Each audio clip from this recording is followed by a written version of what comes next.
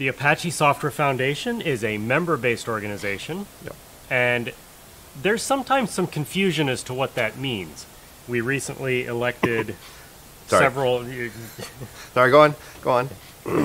We recently elected a bunch of new members, and when they came in, there were some questions as to what their responsibilities were at the foundation. Yep. How long have you been a member? Since 2002, I think. Just a little bit longer than you have. Yeah, I was elected in 2003. Yeah. And It's 2018 now, by the way. and I was actually present for the members meeting in which I was elected. Oh, I Because didn't back in remember. those days, we did members meetings in person sometimes. So that was kind of cool. That was Yes. in Las Vegas at ApacheCon. So what's your take on the responsibilities of being an Apache member? Responsibilities of being an Apache member. Well, let's just start with very minimalist level of responsibility.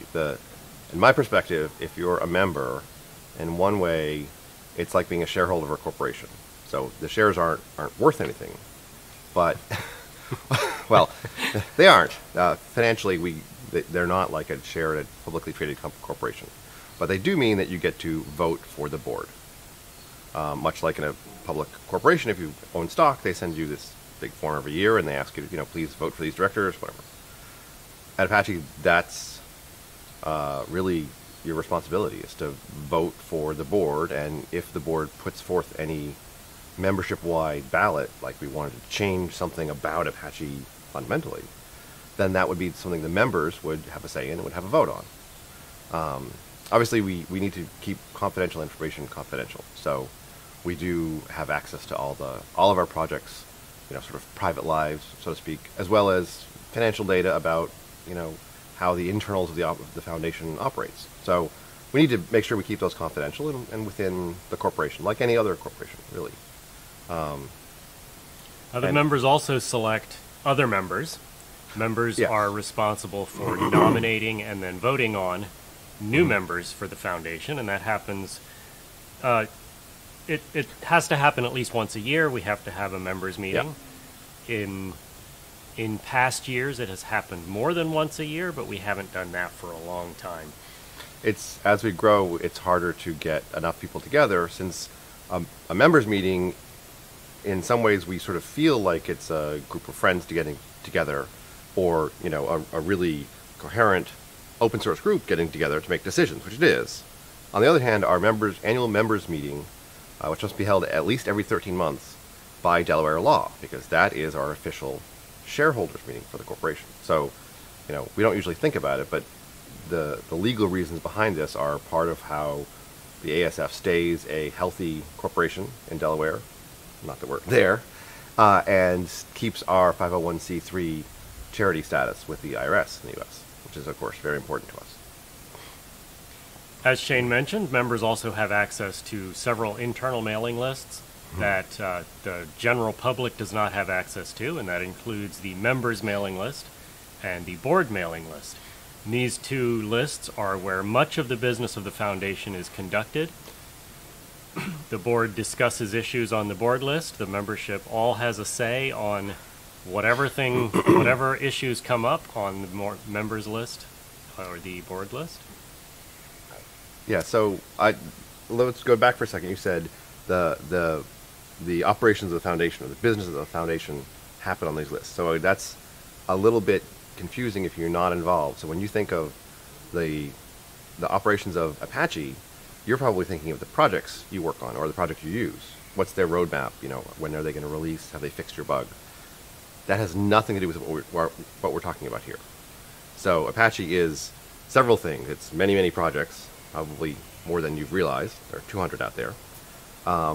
And is the legal corporation behind the scenes. So the business of the corporation, making sure that we pay our bills, making sure that our infrastructure staffers, have a boss who's also an Apache member. They get paid. They make sure the servers that we have all around the world are running, that our, marketing publicity officer works with the press, which have questions on every day. Things like that are what the operations of the foundation are.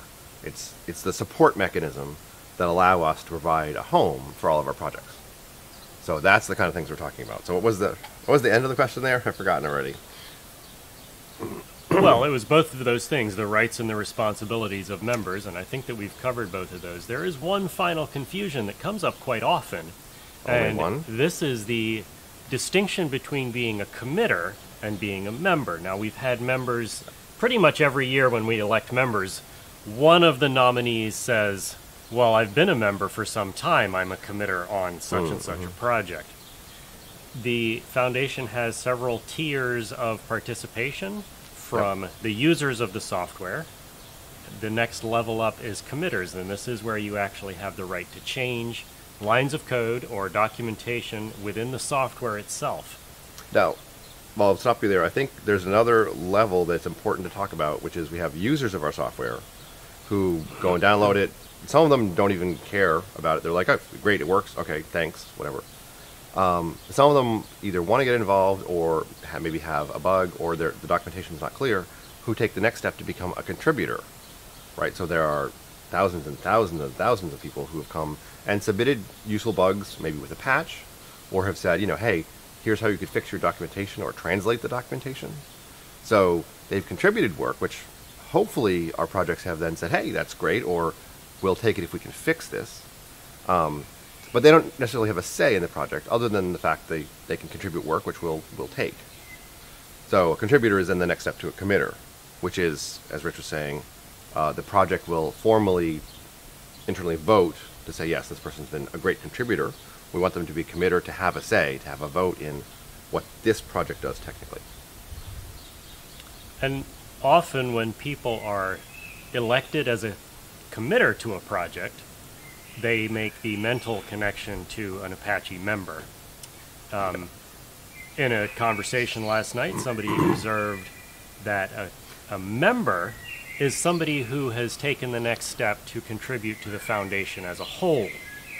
And the membership recognizes that person as being part of the foundation at a higher level than being just a member of an individual project.